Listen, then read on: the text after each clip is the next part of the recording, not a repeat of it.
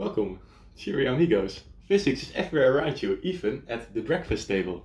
If you're having some milk and some Cheerios, and we won't discuss if you put the milk in first or the Cheerios in first, you'll have observed the Cheerios effect.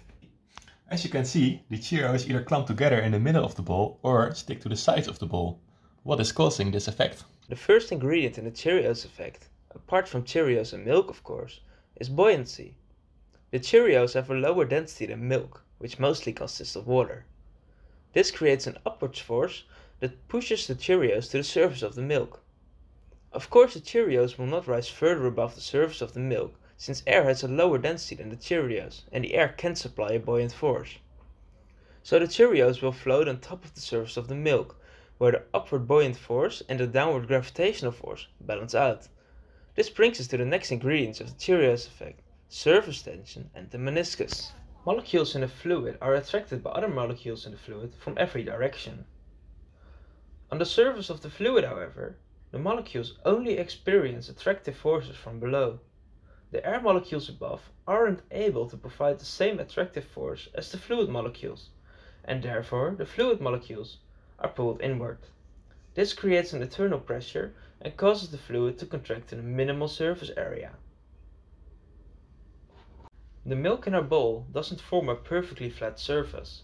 Instead, the surface is slightly curved near the edges of the bowl. This curved surface is known as a meniscus. It's created because the molecules in the milk are more attracted to the edges of the bowl than to each other. The milk then climbs up the surface at the edge of the bowl.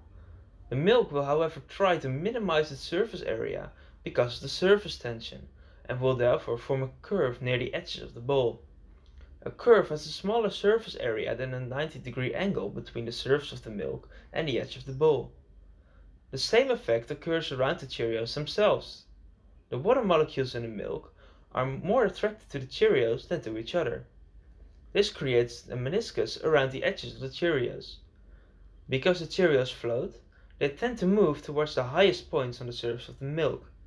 This means that they either will move to the edges of the bowl, upward on the meniscus, or that they stick together, moving upward on a meniscus created at the edges of the Cheerios themselves.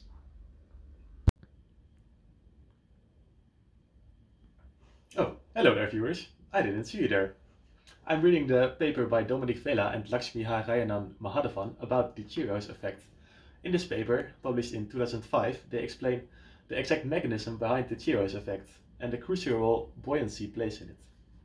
You can wonder what would happen if you use objects that have a larger density than water, like drawing pins. Due to their larger density, the drawing pins won't be buoyant, and when you just throw them in the water, they will sink. But when placed carefully on the surface of the water, they do actually float.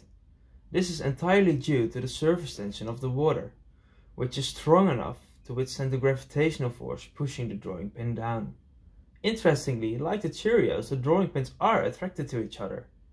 Opposite to the Cheerios, a drawing pin will create a little hole on the surface, in which it floats.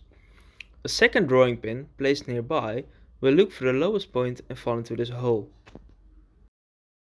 To make it even more interesting, we can look what happens when we place a drawing pin in a bowl with Cheerio amigos. As you can see, the drawing pin actually repels the Cheerios. The explanation for this is the tendency of the Cheerios to move to the highest points on the surface. This also means that the Cheerios move away from holes in the surface. A drawing pin creates such a hole and will thus repel the Cheerios. Cheerios!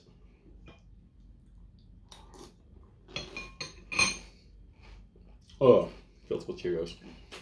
I couldn't live without you.